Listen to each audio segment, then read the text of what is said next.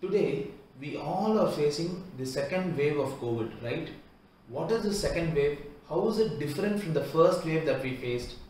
The difference is that the virus has mutated, right? I think most of us already know this. What is mutation?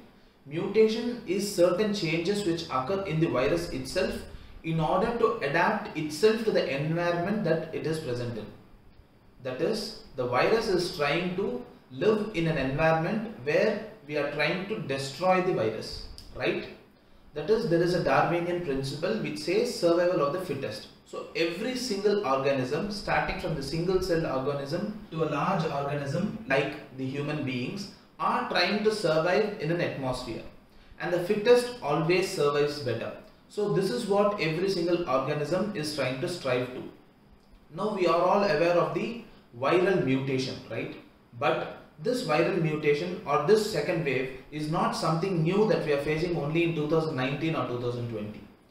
This resistance or this mutation is being observed for at least 50 to 60 years in a strong sense.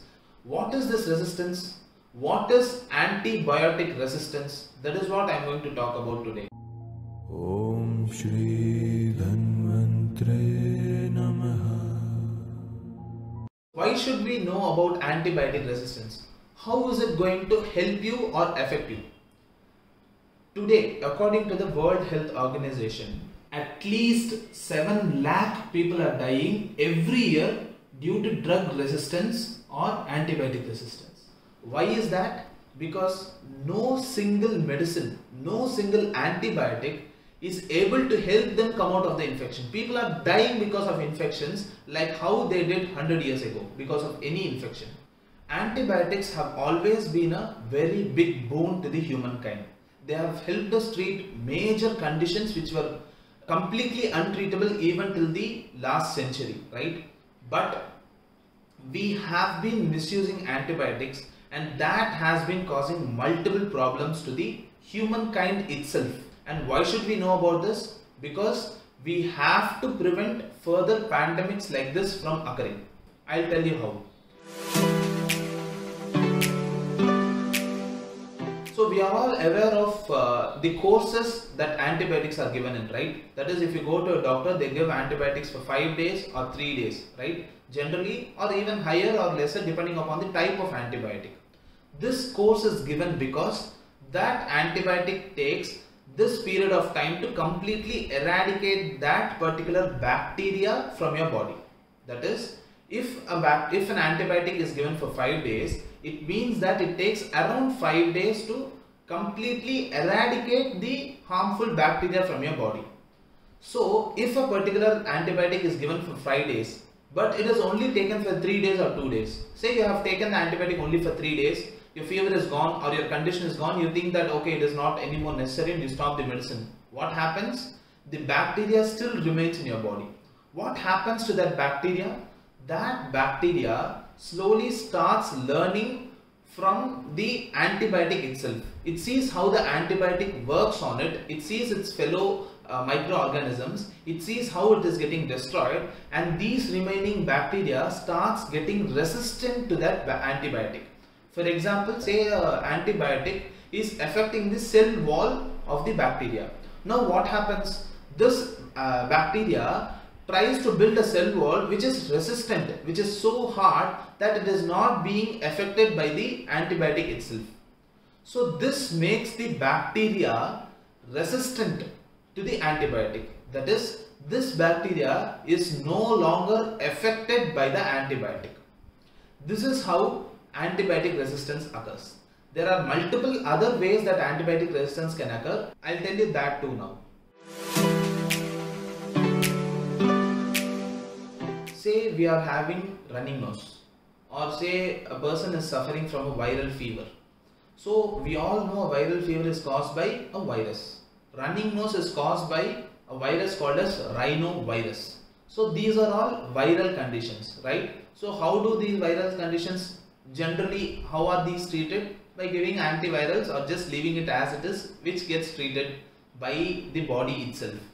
But then if you start taking antibiotics which are antibacterial for these viral conditions, what happens? Our body starts becoming resistant to this antibiotic. That is, the bacteria which is already present in our body, which might be helpful or mildly harmful, which is present in smaller numbers, starts becoming resistant to this antibiotic. So stop administering yourself with antibiotics or antibacterials for every single conditions without investigating if that antibiotic or antibacterial will help you in any way. This is one another way in which antibacterial resistance can occur. The third thing, which is most important, is that by eating poultry or eating meat or eating broiler chicken. How does this cause antibacterial resistance? Interesting, right? Most of the non-vegetarian food that we eat today is either broiler chicken or poultry which is concealed in closed spaces. That is, if you have seen how these broiler chicken are grown, you might have seen that they have been stored in small cages, right? So when any animal or when any farm animal is kept in such concealed spaces, there are chances that these animals can get infected by various infections, especially bacterial infections. In order to prevent these bacterial infections from occurring, rather than keeping them in large spaces and providing a hygienic atmosphere, the easiest solution which is adapted by most of the sellers today is that they add lot of antibiotics to it. When they add lot of antibiotics to the food that these poultry animals are being fed to, there is less chances for the animals to get infections. But when we have these non-vegetarian food, since they are ridden with lot of antibiotics, even though you don't eat antibiotics externally, you start eating these meat which already contain antibiotics in them. So because of this, without your knowledge, you are eating so much of antibiotics which is causing extreme antibiotic resistance in your body. This antibiotic resistance is causing havoc in the society right now. So how does Ayurveda come into picture here? When Ayurvedic medicines are administered, Ayurvedic medicines improve the innate immunity in the body, because of which our body naturally attacks the bacteria or the virus, and because of that the infection comes down. There is no drug resistance which is occurring in Ayurvedic medicines because there is no drug which is directly acting on the bacteria or the virus.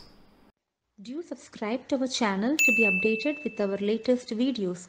If you like this video, please share it with your friends, and if you have any opinions or questions, do write them in the comment section below.